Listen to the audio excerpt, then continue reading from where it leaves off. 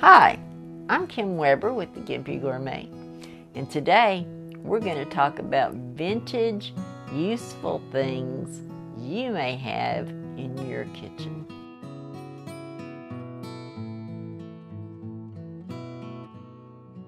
You all know what this is. It's a George Foreman Grill. That's what you think it is. Do you know what it really is? It's a miraculous little machine that all you have to do is plug it in, and you can have one of the fanciest flat tops, one of the easiest paninis, and one of the best cooking items that you can have in your kitchen. And here's the deal. You don't have to go out and buy one new. Oh no, you too can go to the thrift store and get a model like this for less than $7. Here's the thing, it might not be all together. The drip pan might be gone, but that doesn't matter, because what you want to do is you want to be able to use this as a flat top, and it works great. This is not a new idea. We stole this idea from Mike and Josh Green at the Brothers Green, but we're taking it to other heights. When one of the first things I got in my kitchen when I was sick and didn't quite want to mess up the kitchen was a George Foreman Grill, and I can cook anything on a George Foreman Grill. And I may even challenge Josh and Mike one of these days, because I make a killer waffle on a George Foreman Grill. It's great. Like I say, all you do is plug it in, the light comes on. When the light goes off, you're ready to cook. And it's great. And you'll enjoy it, and it's easy, and it's safe. Prop it up. We're using 2 ramekins today. We do have a tray. You won't have to collect any grease this way probably, but if you do, fashion, and you don't have the little tray, fashion yourself a little boat out of aluminum foil and it will work just fine. The George Foreman Grill, a wonderful vintage essential.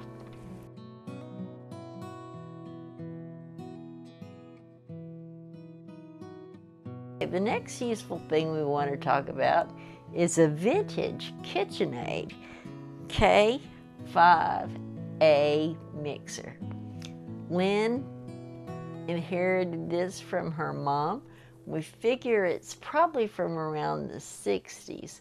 The K5A was started being made in 1941 and is basically unchanged except for some cosmetic things up until 1978. We went back and looked up some stuff on the internet, and we think this band and these things date this to the 1960s.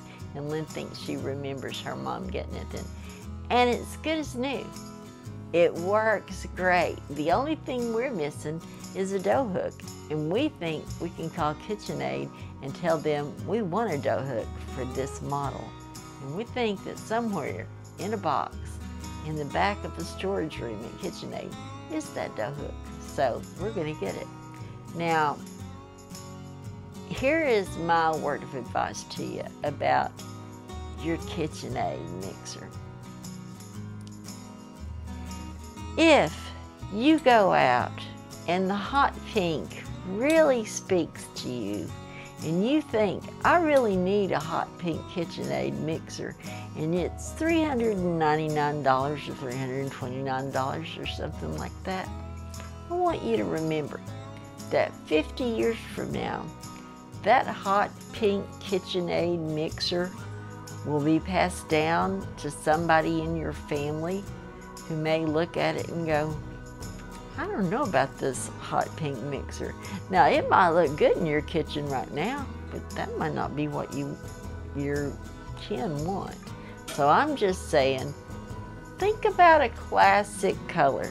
Think about a white or a stainless steel, or, you know, if what speaks to your heart is the apple green, it speaks to mine, but I know better. This thing is going to last over 50 years. This one, hey, we're going for 60 on this one. So we think it's 55 years old. We're moving. We're gonna get the mileage out of this one. So anyway, I want you to, and we've still got the original book that goes along with it. And it's got some recipes in here that you might see later on in this series. But anyway, a useful thing, a KitchenAid, and let me read the model to you again. Model K5A is a workhorse. And if you can find one somewhere other than eBay where they're $399, but if you can find one at a yard sale or at a secondhand store, get it. It'll probably still work and you'll be glad you have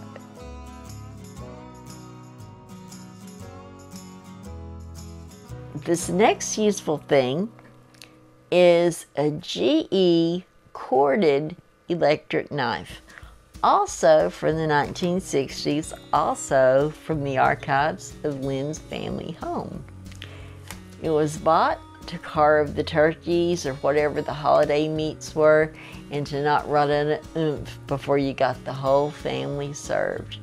So this still works. You may have seen it in our video on our round. If you haven't seen that video, go back and check it out, and you'll see this in action. The good thing about a corded knife is it gives you oomph from the first slice to the last, and you need that. Lynn wanted you to know that she bought one and had it for about 20 years. It was a non-corded, it was not an electric knife. That would be an electric knife, but it wasn't corded, and it A, flew to pieces, but B, you could never count on it all the way through. You had to stick it back in the charger and that, if you haven't got your meat yet, that's not really a good thing. So anyway, you want to look for a corded electric knife. And if you go to the secondhand stores, you can probably find one of these as well. So this is a very useful thing, a GE corded electric knife. Now, go through your archives.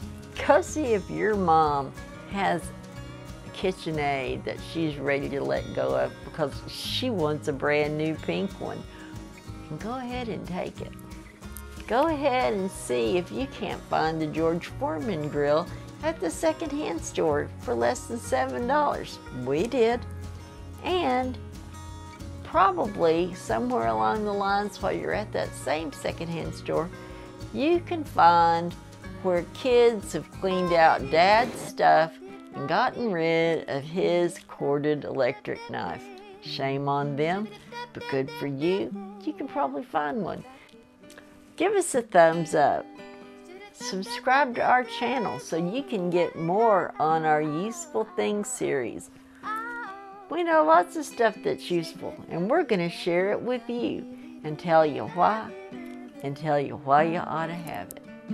And we hope that you've enjoyed spending time with us. And remember, as Warren Zevon said, enjoy every sandwich. That's what it's all about. I am told it comes back to you manyfold.